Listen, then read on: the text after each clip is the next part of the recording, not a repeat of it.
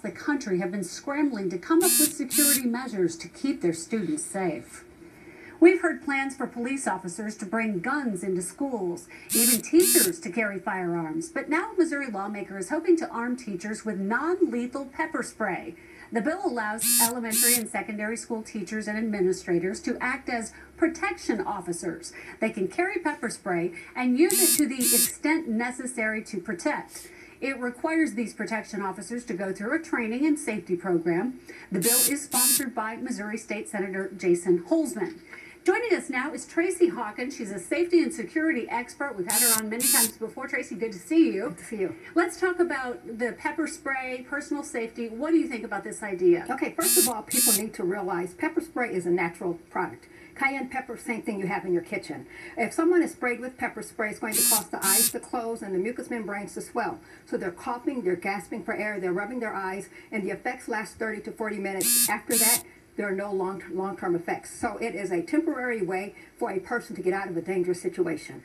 Does it affect children any differently than it does adults? Same thing. If the kid is in the area, then they will cough and their eyes will burn in water. What you do is just scratch your face with cold water, get fresh air, no long-term effects. Well, what are your thoughts on a teacher perhaps having pepper spray and there's an altercation at school? How would they know exactly when to use it and when not to? First and foremost, we need to keep in mind, my mom is a teacher. Oh, okay, and she has had situations where she had needed something in order to defend herself. So we need to keep in mind, first and foremost, that teachers are intelligent. They would need to be trained to use pepper spray. Again, it is non-lethal, so there will not be any long-term lasting damage.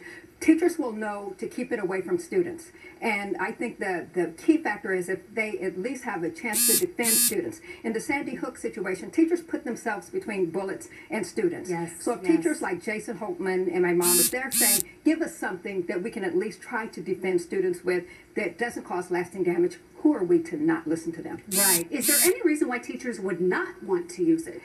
Some people are concerned about children getting a hold of the pepper spray.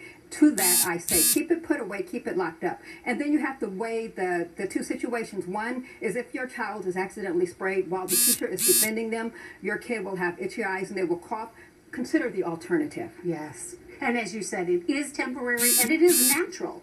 It's a natural product that gives you a fighting chance and opportunity to defend yourself. And teachers have shown that they're willing to make the ultimate sacrifice.